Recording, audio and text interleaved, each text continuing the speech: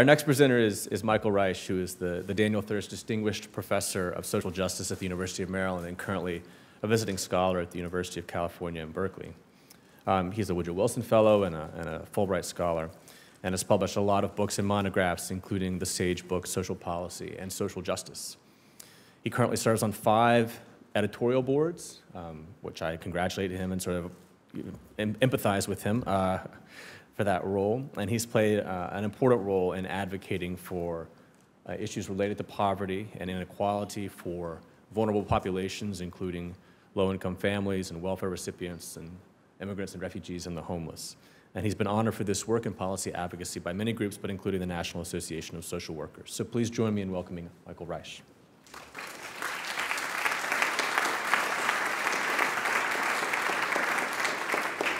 Thank you very much, John, and congratulations, Sarah and Sage, for your 50 years of amazing work. And I want to also give a shout out to the editor with whom I've worked now for 8 years, Cassie Graves, for all of her support and for her commitment to the issues that make Sage such a special journal. As a historian and a social worker, I'm going to tell a little bit different kind of a story. It's a collective story.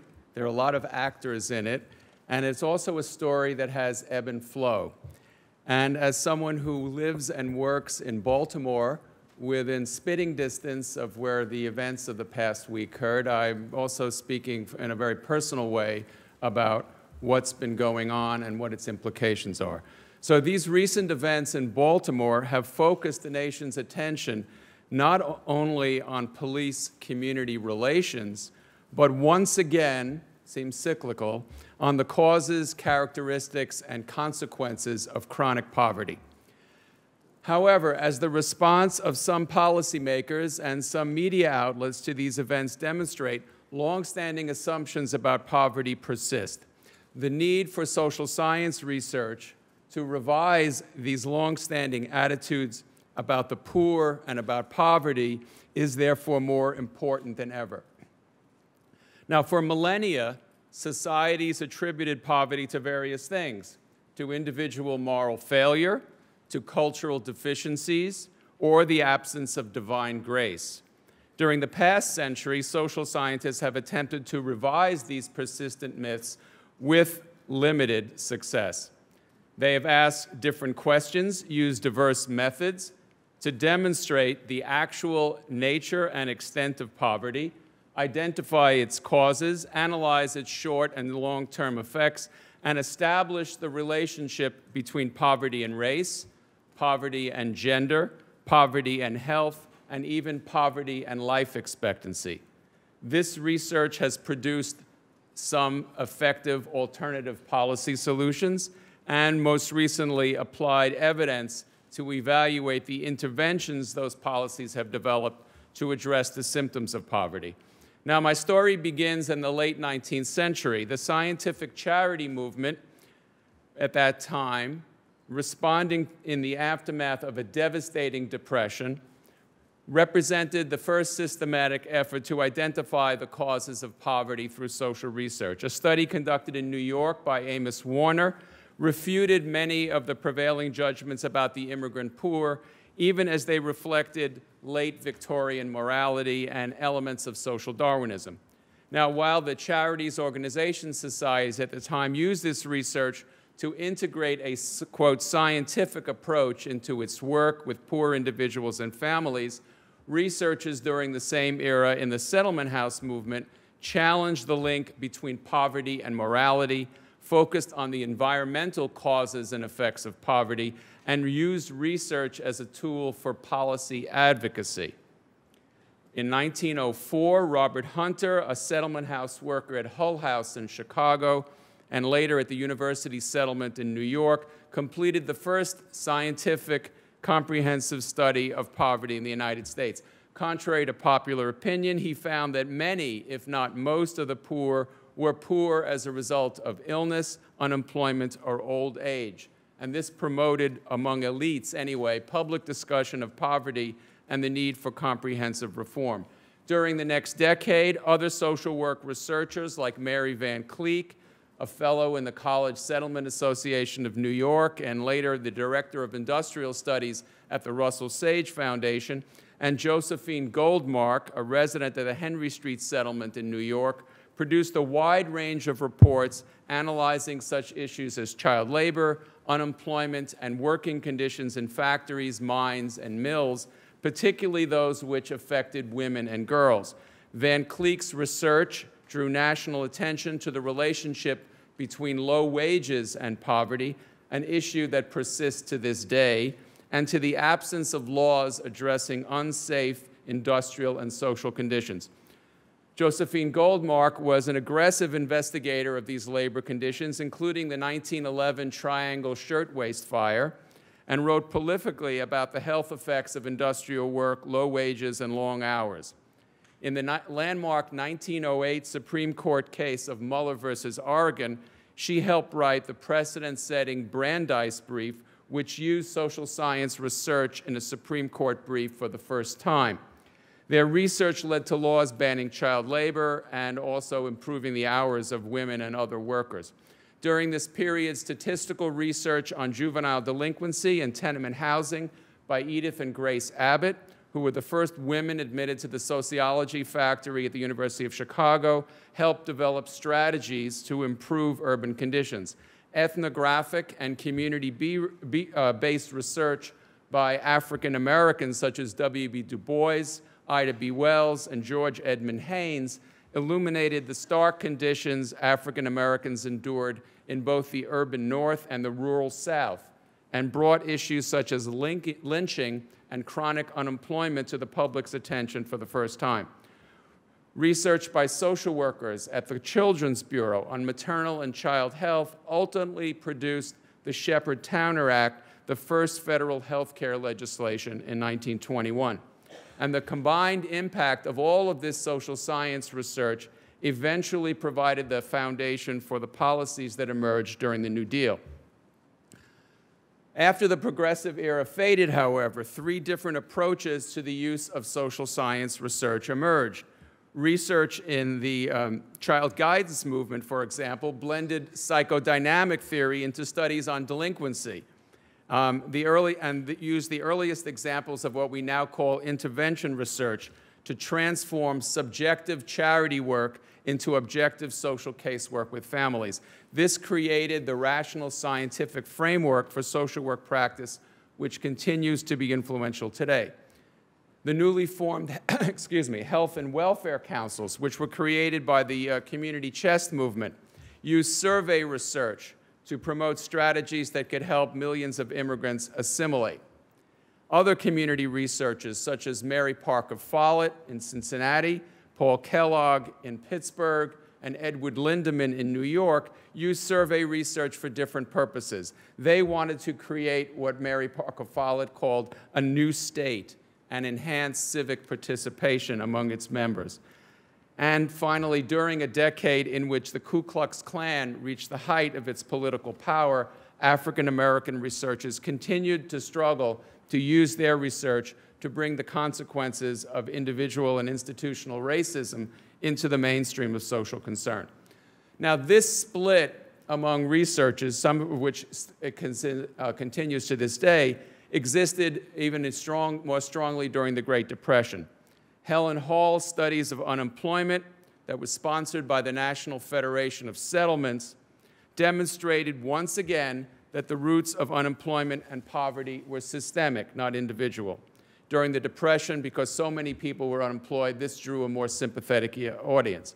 University-based scholars and researchers in public welfare departments used more advanced statistical analyses for the first time, new qualitative research methods such as ethnography, and significantly, innovative ways to disseminate their research to illuminate the consequences of poverty and to promote a wide range of alternative solutions, from rural cooperatives to the first welfare state policies. Researchers in private family service agencies, however, the descendants of the charities movement, took a different approach. They focused on such issues as intergenerational conflict among immigrant families and emphasized the primacy of individual family relations. Now, ironically, Nearly all of these researchers during the period of the Great Depression overlooked the specific conditions of women and racial minorities, the populations most affected by poverty. It took a book by a Swedish social scientist, Gunnar Myrdal, in 1944, titled Race, an American Dilemma, to demonstrate the connection between poverty and race to a wider audience.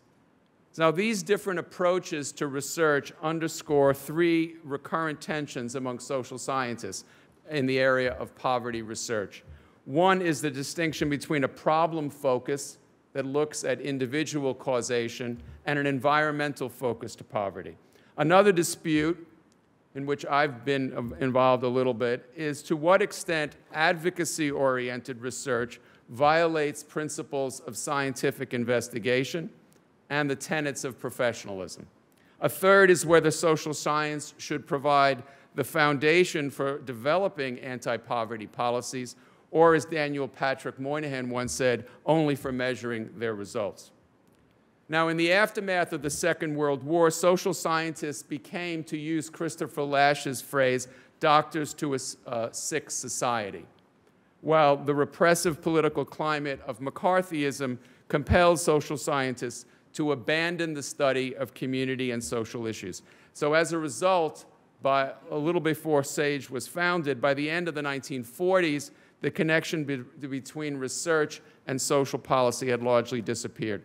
Now, ironically, this focus on individual deviance rather than environmental factors eventually produced research that asked, why does widespread poverty persist in an era of unprecedented prosperity? Now, this research over the next several decades took several forms. Richard Cloward and Lloyd Olin, sociologists, developed opportunity theory to revise traditional explanations about the causes of juvenile delinquency. Over 45 years ago, Andrew Billingsley published Children of the Storm, which analyzed the racial implications of the nation's child welfare system, a theme that Jonathan Kozol later examined in such books as Rachel and Her Children. Their work eventually led to programs that emphasize strengthening families as a means of protecting children's well-being. In the 1950s and 1960s, research by anthropologists Oscar Lewis and by Michael Harrington identified the patterns of cultural adaptation produced by chronic poverty.